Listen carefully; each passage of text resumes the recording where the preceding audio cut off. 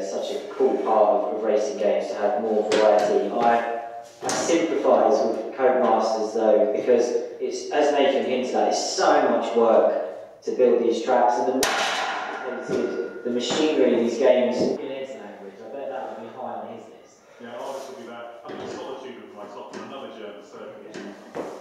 Never for a championship race, but had a bit of a nerve around about it. Even had its own little castle as well. So, yeah, that's to drive. Codemasters have nailed that. You can make a 70s car, so they make them really fun to drive. But I find that I don't play the classic cars as much as I would like to, because I eventually get bored of driving around just against the car I've chosen. You can get around that by I think quite easily with the power of the community make a whole season that you can get assigned or make a Jordan livery from that season or whatever, you know, whatever team or whatever season, and you probably could actually make an unofficial season of cars. I'm sure, you know, even though they would be equal performance, I get that, but at least the look would be authentic. At the end of the year, I took great satisfaction from that. I know Codemasters say you can do that in my team. You have a great team. You can be the team owner who's there kind of back from the rear gun. But I really like the idea of it's mainly hiring two drivers and having the flexibility of picking which car you have each time. I think that'd be a really nice addition. Then premium as well, so you've got that there.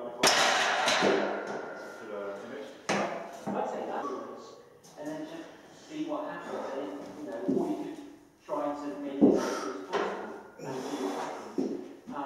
Because it would be a significant step up on the existing race simulation in Codemasters F1 games, which actually just to tie into that point, Val, because you said that you were in a Mercedes or whatever, and started in 20th, but then simulated the race and finished second.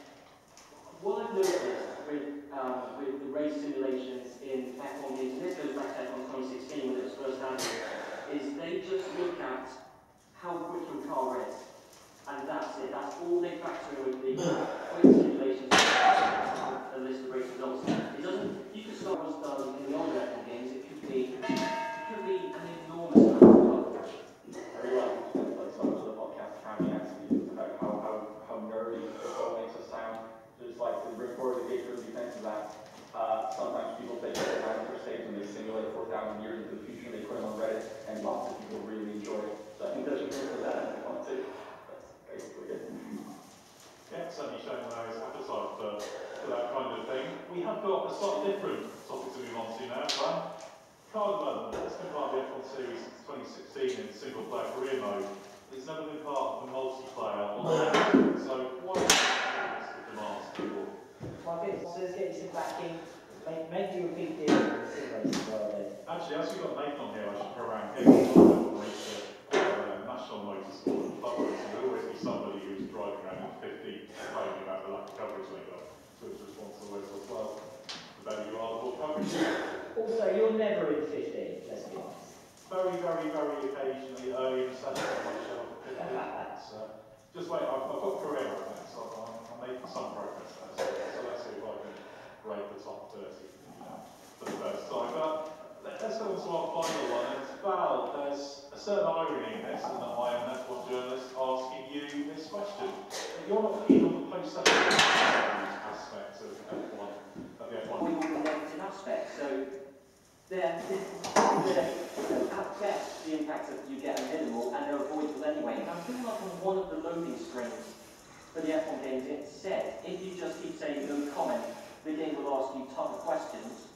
I'm not sure if that is true, was true, but regardless you can just say no comment to those questions. So it's just, yeah, the interview aspect, I think it has to be done really incredibly well or just not at all, because yeah, I get what you mean, the pool of questions is tiny and it's just so repetitive. I think obviously it would be better if it was Ed asking us the questions after each session. Ed, would you be up for being modelled for the game? I'm not sure the game was quite big enough to But we feel that if you have a guy in the tail for 5 or 6 laps, you do start to feel the pressure you would like that to have the reverse to happen as well. If you're right behind someone, can't find a pass on the eyes, you might pressure them into a mistake. You see the occasional lock-up, and they're normally quite frustrating because the lock-up very late in the corner. And they think, oh, you've got that now, I don't know what I can do with this crashing thing. But yeah, I see that as the next thing they have to evolve maybe with the AI.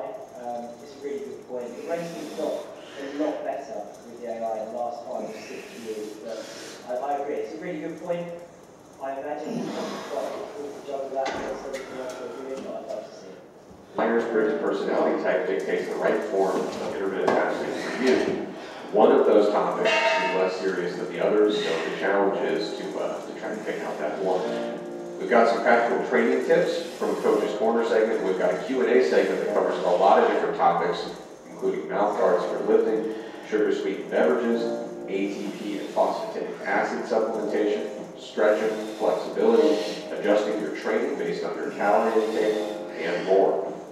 Finally, to close out the show, Greg's got some great cooking resources to bring everyone's attention. As always, thank you for listening, and we hope you enjoy the show. Welcome back to the Stronger by Science podcast. This is your one and only full-time host, Aaron. Like, on one hand, it's cool that they had a big database of stuff, and on the other hand, it sucked that the database was like 90% incorrect entries. And so, you know, you have to like sift through 4 or 5 entries before you're just like, yeah, those macros actually seem like the right ones. So yeah, I have previously tracked quite a bit and have never been able to stick with it for very long, because either I would start drifting towards what you're describing, where you just eat like 4 foods, you know what entries you use, and that's not sustainable for me because I do like to get a little bit more adventurous and efficient. Or I just be like super annoyed and pissed off, taking like fucking 20 minutes to track everything. So yeah, the app that we're working on with, and by we're working on, I mean we kind of supply the raw materials in terms of like information and approach for adjusting things, and our developers, Corey and Rebecca, have been doing the vast majority of the actual work, obviously. But man, the pre-alpha build already is so sick. Like, even if I didn't have financial stake in this, I think I would still view it as like head and shoulders above what I had previously. Yeah, and that's a good clarification. Like, I think it's a pretty slick macro tracking, like as it stands, like a good blogging app. But we were concerned that our access to the halls of power might be threatened by the incoming administration. However, that is not the case. So when the Biden administration came in, I sent them a letter, said like, hey look, Mr. Joe, we understand that the previous administration did allow some meatheads, some people who toked the reefer, to work in the White House, which quite honestly, terrible idea. I can't understand why anyone would allow that. So we said, hey, maybe if there's one big line item that can really clean up federal policy, like if there's one thing you could do to improve American society, it would definitely be to get all of the potheads out of the White House. And the Biden administration 100% obliged. The actual news story, honestly, I find pretty hilarious. The administration asked people coming in to just like fill out a form, and like one of the questions is, have you ever like recreationally used marijuana? And the people who said yes, like within months, they basically said like, yeah, get the fuck out of here, we don't want you. And honestly, so now, obviously the last part was sarcasm, but this isn't sarcasm. Honestly, I do kind of think that that's kind of a good thing.